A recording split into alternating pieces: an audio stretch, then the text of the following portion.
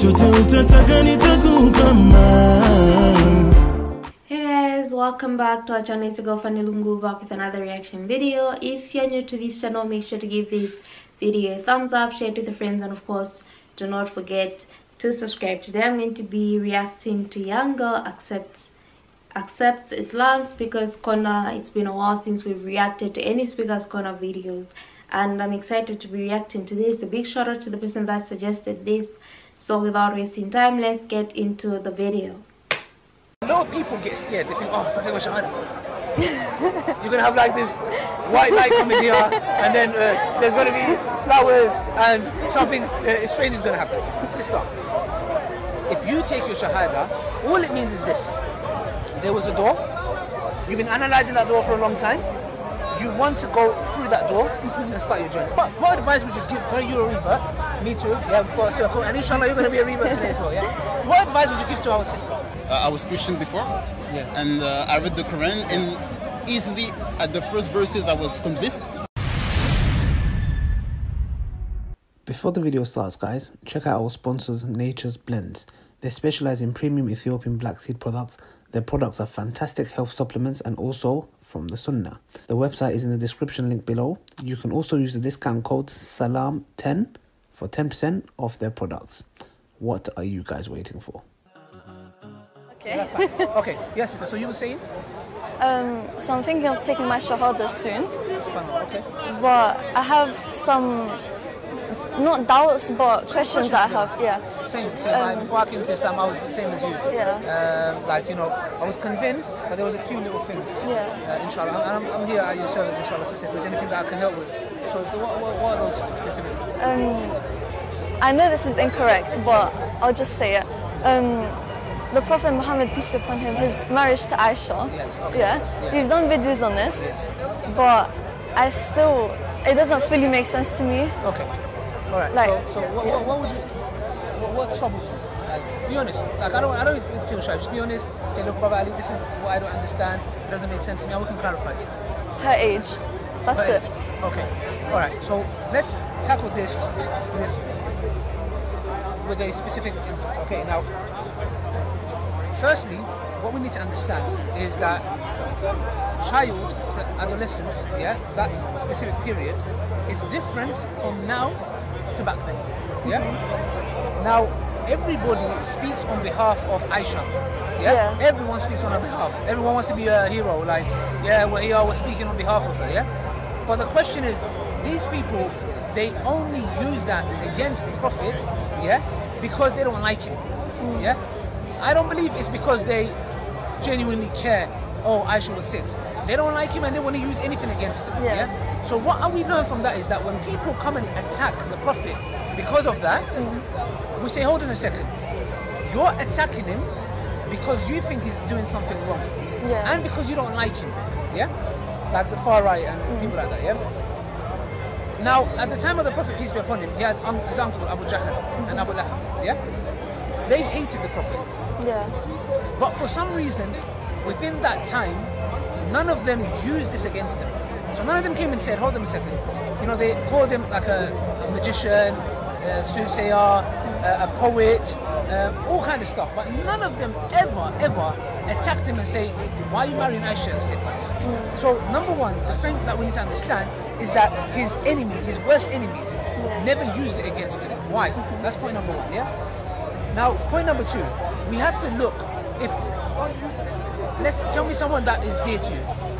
My mom. Your mom, Now, you know your mom, Yeah. If I said to you, your mom, I saw your mom steal something. Yeah. Would you believe me? No. Why? Because I know my mom. Good. So what you're doing is you're going based on testimony of, I know my mom. Yeah. My mom wouldn't do that. Yeah. So what are you basing it on is the Prophet's, your mom's life. Yeah. How long you've known her, and you're emotionally attached to her. Besides that could be subjective, that could be conflict of interest. However, because you know her, you know what she's like, you know she's not bad, you base that and say, no, my mom would never do that. Yeah. Now, if I came and showed you a footage of your mom taking something and walking out the store, would you then believe me? Yeah. Okay, would you not think to yourself, what excuses would you make for that scenario? If I just showed you the footage, she's walking out with something in her hand. What excuses would you give to defend your mom? You haven't proved that she didn't pay for it. She have not? You haven't proved that she didn't pay for it. Good, number one. Number two, because she had forgotten? Yeah. Okay, variety of excuses, reasons, yeah? Why? Because in your head, your mum, you know your mum, and your mum wouldn't do that. So now with us, we know the Prophet. We look at his whole life, and we say, hold on a second. This man, when he was being persecuted, trying to be killed, and I think Surah Muhammad, it talks about how they were plotting to kill the Prophet, and Allah saved him, So in many instances, he was being attacked. When he conquered Mecca, he didn't get people killed. He said today is the day of mercy, he forgave them, How he was when his son died, his wife, Khadija, So what we do is we look at his whole life and say, hold on a second, this doesn't make sense. We know the Prophet. He wouldn't do what you're claiming he would do. Because from what we know, he's not that person. So what that means is your perception of what has become the wrong of today. Now, the Prophet, peace be upon him, he did not want to. He didn't propose to Aisha radiallahu anha before. She was supposed to get married before. Did you know that? No. She was Aisha. Aisha was proposed to before. Let's see how he does it. So, point number one, she was proposed to before. So if she was proposed to before, it shows that was the norm of that society. So now, secondly, the Prophet, peace be upon him, when he proposed, he was married to Khadija for 25 years. He was 25 years old. Khadija was 40. Now, we look at his life and we say, okay, what do we get from this person? If I'm a 25-year-old man, why would I marry a 40-year-old woman? I'm 25, can I not marry a young girl? Can you marry a young girl? If I'm 25 years old, would I not want to marry a younger girl? Oh, yeah. I would want to. 40 years may be a bit too old for me. By the time I'm 40, she's going to be 55. So then, Khadija, marriage to Khadija, and he stayed married to her for 15 to 20 years. So now the question that needs to be asked is this. If the Prophet had those kind of sexual urges and desires, why did he find the need in a society where women were objectified, and you could marry 2, 3, 4, as much as you like? He stayed married to one woman for majority of his life. So we need to question and say, hold on a second, what does that teach us about a person? It teaches his character. He must have, no, but it shows it must have been a genuine person who could have married multiple women, but he stuck to one woman, who was she was a businesswoman, for a long amount of time. So that negates and takes the factor out of his pedophilic wanting to marry a child, Now, let Aisha speak on behalf of herself. Everybody's speaking on her behalf. Everyone's speaking on her behalf, Everyone's saying, oh yeah, why this happened? Hold on a second. Aisha is one of the biggest female scholars in Islam. Biggest female scholars in Islam, She has narrated over 2,000 hadith. She's like a scholar, And one of the people in Medina who would give fatwa was Aisha. There was Ali radiallahu anhu, Umar ibn Khattab, Ibn Masud, Abdullah ibn Abbas, and a few other people. She's one of the people who people will come for verdicts. You know, we go to a scholar like a teacher, can I have this, is it alright for me to have this drink that has 1% alcohol? People would go to Aisha to get fatwa. So let me get this right. Aisha, she narrates from the Prophet that they would watch the Abyssinian tribes dancing, and she would put her cheek on the Prophet's shoulder. It doesn't make sense to me, They would race together, So for example, in her younger age, when they were married, the Prophet would beat her. No, she would beat the Prophet, And as she grew a bit more older, they had a race again, As she went through puberty, she really got stronger. Thank you for your commentary. You're welcome. Can I continue? Thank you. Yes. You should do some football commentary as well. Anyway, so when they were racing, this time the Prophet won, And he made a joke and he said, look, you've put on weight. And when he would drink, so when someone, like when they would drink water, he would drink from the exact place that she drank. Now, you can understand this in two ways. The paedophilic issue is not a Muslim problem, it's a white man's problem. Yeah, it's because, let me tell you why. Most pedophiles, 100%, 99.9% of pedophiles are white, middle-aged men. No. So now, No. yes, No. yes, That's what yes, man. And he was a paedophile. What? 99% Brother, it speaks out for itself. I'm not even going to bring no stats. Go and see why white middle-aged men, most, not all of them, are going to Thailand.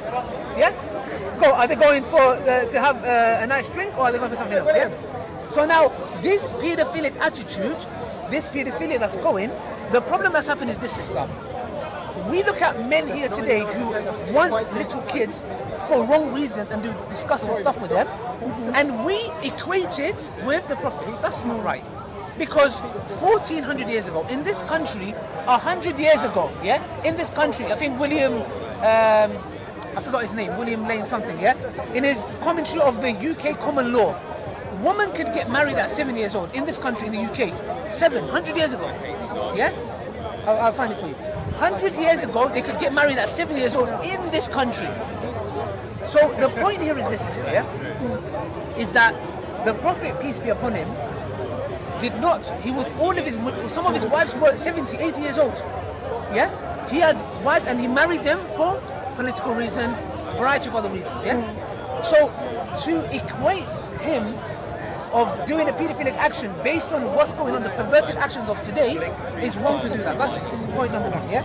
Now, what we say is that Aisha radiallahu anha became a woman. How? Because he married her at 6. That's a contract. It doesn't mean you move in together. Yeah. You know, have you got heard of betrothed? So what that means is, like, you know, like when you're young, they'll say, okay, you was betrothed with your cousin. Oh, yeah. Yeah? So now, what they did is, they said you're married. The Prophet waited 3 years. Why would a man with perverted, if he was like that, why would he wait 3 years? He would say, no, I'm a prophet of God, I want her now. He waited 3 years. Why? He consummated the marriage at 9. Why did he wait 3 years? Because she wasn't an adult yet. Yeah? So now, today, girls, if you look at the ages that they menstruate, go to NHS, yeah? 9, 10, 11. Very interesting. I have to agree that yes, things are not the same, but I think when you're young, you're young. If you're a baby, you're a baby. If you're 18, you're 18. If you're an adult, you're an adult. But like I said, things were very, very different back then, and I had no idea that he actually waited for her for 3 years before, I guess, they moved in together or something. How come I've never come across such a video that talks about Muhammad actually waiting for his wife or his wife to be wife? If you guys have any videos where that is spoken about, I would really, really, really love to listen to those narrations. So feel free to link them in the comment section below. Let me get to the second part.